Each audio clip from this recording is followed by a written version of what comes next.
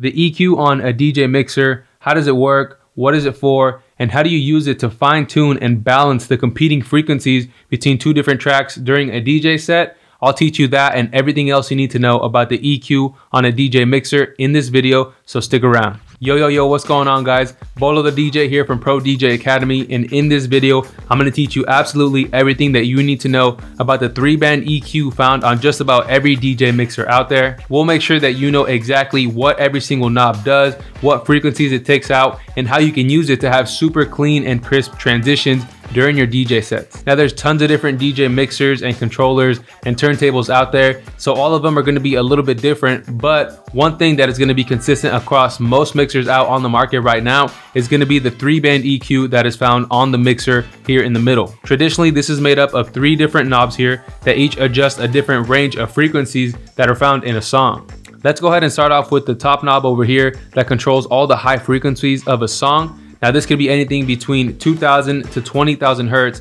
meaning all of the hi-hats, all the percussions, the cymbals, the snares, all of the high-end crispy stuff of a song is going to be controlled with this knob here.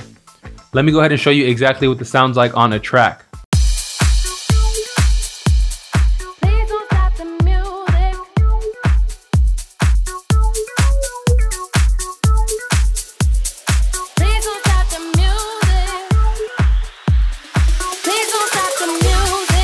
Now, as you just heard, as I twisted the top knob down, it took away all the hi-hats, the shakers, all of the percussion, and all of the high-end stuff that you hear in a song. Let's go ahead and jump over to the second knob on this 3-band EQ mixer, which is all of the mid-range frequencies, which is anything from 300 hertz to 2000 hertz. As this is where you'll find most of the vocals, most of the backing instruments, and all of the main melodies that you hear of a song can usually be found in the mid-frequency range. Now let me go ahead and show you exactly what this sounds like by adjusting the mid-frequency range of an actual song here.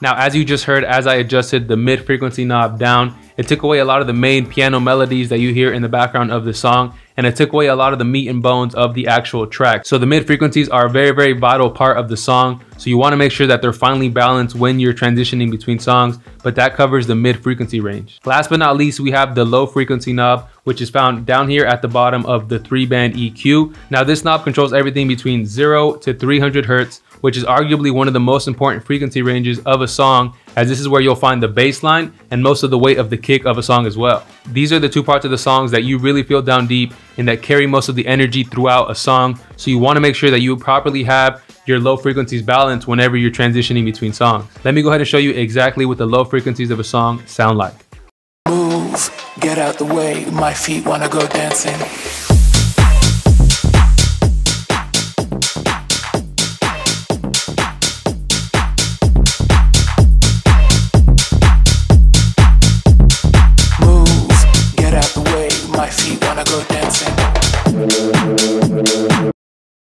As you just heard, the low end is the part of the song that you really feel the bass line, which depending on what kind of sound system you're playing on, for example, if you were playing on a club sound system with a bunch of subwoofers, that's going to be the part that's going to get eliminated if you have this knob all the way down. Now, if you have 2 separate tracks playing at the exact same time, this is the frequency range that you're going to want to monitor the closest, because if you have 2 bass lines going at the same time and you have 2 low ends that are competing for the same frequency range, it starts to sound really muddy, it sounds kind of distorted, and if there's someone out on the dance floor and they're moving to the rhythm of one bass line, if there's another one that comes in and tries to overpower the original bass line, it can really confuse the crowd. And so I always recommend to beginner DJs, when you first start bringing in a new song, make sure that you start it off with the low frequencies cut almost as low as they go, and as you slowly start to introduce them more, you can slowly start to swap out the bass lines to make sure that there's no competing frequencies and your mix sounds super crisp and super clean. Let me show you exactly what that would look like with an actual mix here on Rekordbox. Move, get out the way, my feet want to go dancing.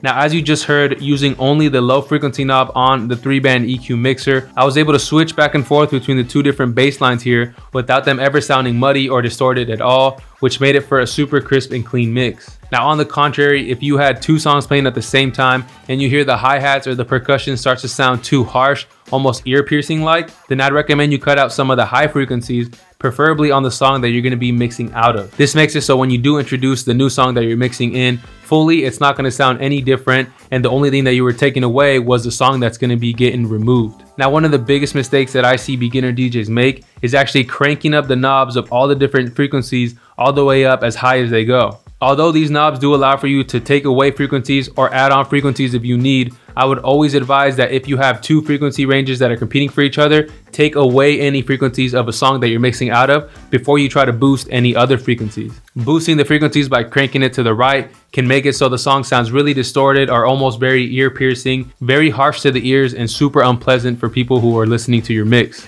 So again, if you're mixing two songs and you hear that it starts to sound harsh or that it sounds too quiet, try taking out frequencies of the song that you're going to be mixing out of before you try boosting any of these other frequencies. Be very careful with this because you don't want to be playing in a club sound system and you're cranking all these different frequencies and you end up blowing the sound system, because that is the quickest way to not get called back to a venue. Make sure you take some time to practice mixing with the 3-band EQ and try to get your mixes sounding as clean as you can. My advice to you would be, if you can't focus on all these different frequencies at once, try starting off with just the low end frequencies, which again is going to control that bass line and most of the kick, as these are the frequency ranges that tend to compete with each other the most. And if you're able to get those two balanced out well enough, then you should be on your way to a very solid and clean mix. Now, if you want a step-by-step guide on how to become fluent on any DJ mixer, then make sure you check out our brand new Intro to DJing course, where we teach you all the fundamentals of DJing all the way up until getting your first paid gig. If this sounds like you, then make sure you check out the link in the description for more information on our Intro to DJing course. I hope you were able to learn a thing or two from this video here.